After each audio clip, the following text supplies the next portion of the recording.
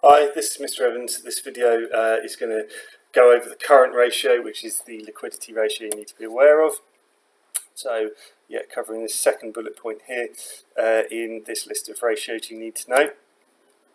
So, the first thing you need to know is what liquidity is. So liquidity is a measure of the ability of a firm to meet its short-term debts. If you've ever heard of a firm going into liquidation, what that basically means is the firm has been unable to meet its debts and its assets are being sold off, turned into cash, so the business has stopped trading, it can't meet its debts, so their assets are sold off.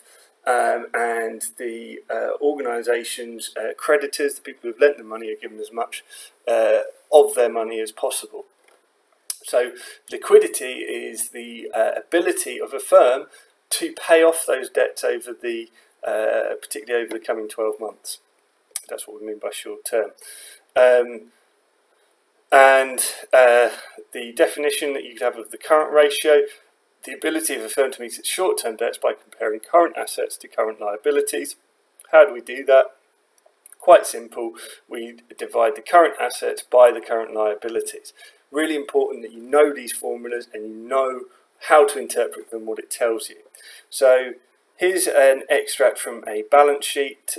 These figures are in millions. And if you know your balance sheet, you will know that these three items here, inventories, receivables and cash, they are our current assets. Okay, these are the things that the business is going to convert into cash in the next 12 months. And they're listed in reverse order of liquidity. What do I mean by that? Well, the first thing on here is inventories. Inventories is the word for stock. And this could include raw materials, work in progress, finished goods. The amount of stock an organisation has sitting around waiting to be sold. That is the least liquid asset, because liquid means how easy can we turn this into cash and pay off our debts. Well, you know, it's all very well saying, okay, we've got £20 million worth of stock in this business, but you know, you valued it at 20 million, but in reality, are you going to sell that at all? Are you going to be able to sell it at the price that you want to sell it for? If you're having to do, you know, bulk sales, are you going to have to give some sort of discount? So, you know, how accurate is this figure of 20 million? Well, it might not be that accurate when you take into account some of the things that you might need to do to sell that stock. You know, will it go off? Will it become outdated? Stock can be quite difficult to accurately assess the value of. Secondly, we've got receivables. So receivables are the money that's owed to a business by its debtors, so people who have already bought stuff but on credit. So this is a more liquid asset, right? We've sold this. This person said, yeah, I'm buying it, I'm going to pay you this much, and we've got a receipt from that person. We're just waiting for the money to come in. So it's a bit more certain we're going to get this money because we've already sold them the stuff. However, of course, the money, we don't have it right now, and there is always a chance that it won't come in. So slightly less liquid. The most liquid asset, of course, is cash, which we could use immediately to pay off our debts if we needed to. We add those up to get our total current assets. In this case 40 million, and you can see the total current liabilities. Money owed in the next 12 months is 35 million. The bracket simply signifies that that money is going to be leaving the company. That's what the bracket means. This money is to be taken away, it's going. So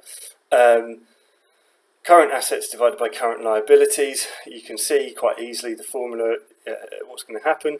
To calculate our current ratio, we'll do 40 divided by 35, and that gives us 1.14.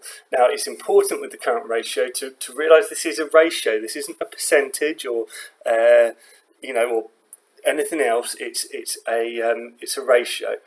1.14 to 1. Well, what does that actually mean? Well, if you look at the formula, this to 1 is the current liabilities. It's telling us for every £1 worth of debt that we're going to have to pay off in the next few years, we have current assets worth £1.14. So we've got £1.14 to cover every pound's worth of debt. Okay, so we've got a figure. How do we interpret that? Well, 1.5 to 1 is considered the ideal amount. Sorry, that's not very clear. That should be 1.5 to 1, excuse me, is considered the ideal amount. This means that a firm has £1.50 for every pound's worth of debt. So, in other words, the business should be easily able to survive the next year, because for every pound they've got that they owe, they should have £1.50 coming into the business. Okay, but so if 1.5 to 1 is considered good, surely 2 to 1, £2 for every pound worth of debt, or 2.5 to 1 would be even better. But actually, anything over 1.5 indicates that a business has cash that's sat around, that's not doing anything particularly useful. It's just sitting there. You don't really need more than £1.50 to pay off every pound worth of debt. And if you've got more than that hanging about, it's an indication that you've got cash that's sitting around that could be better used elsewhere.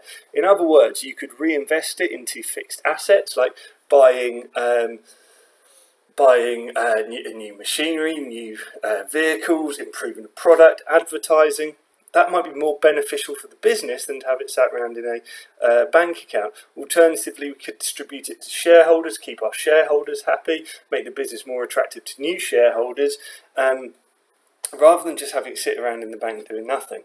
So 1.5 to 1 is our ideal. Anything lower than 1.5 to 1, we may struggle to pay off our debts. Anything higher than 1.5 to 1, there's going to be question marks about whether we're being overly cautious in keeping that much money in the business. So, how do we improve the current ratio? Well, if it's too low, 0.75 to 1, 1 to 1, we can increase the amount of cash. We could try and increase the amount of cash that we've got by selling shares, for example, selling off maybe fixed assets that we're not using as well as we could, or doing a sale and lease back system where we sell a factory and lease it back. That should free up some cash. Or we could borrow money.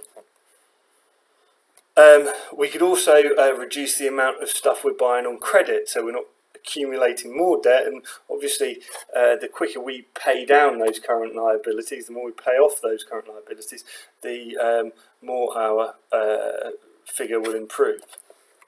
On the other hand, if we've got too much in the way of current liabilities, we could invest in fixed assets. I've already spoken about that. We could sell off our reserves of stock. Okay, why have tons and tons of stock hanging around that's doing nothing, that might go off, that we might not be able to sell?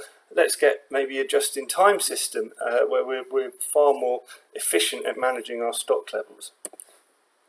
Or we could pay off our long-term loans, use the cash to pay off our long-term loans, which will help improve the gearing of the company. Okay, so that's the current ratio.